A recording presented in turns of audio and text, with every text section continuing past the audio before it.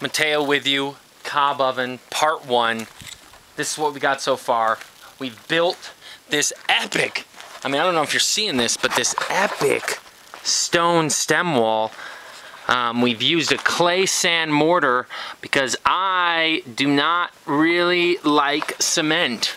Cement, if you don't know, is the second most resource used in the world, next to #1, water.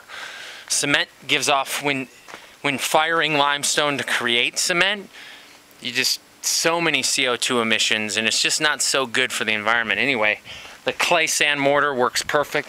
In this mix, we have some beautiful clay here that we got on this property, right there in that beautiful tub. We used a 2.5 part sand to 1 part clay mix.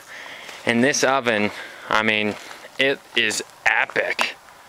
So what we did was we built a little, we dug a trench for the foundation all the way around this whole wall that you see here. We dug it down about 2 feet. If we were building a structure, we definitely would want to go below the frost line. If this was a home, definitely below the frost line. But for this, 2 feet, good enough. We're in Durango, Colorado. It does get cold, but mostly what this is going to be used for is for drainage purposes. As you can tell, I don't know if you can, we're on a little slope. So, dug the trench, filled it in with some river rock that we got from Junction Creek right down the road here.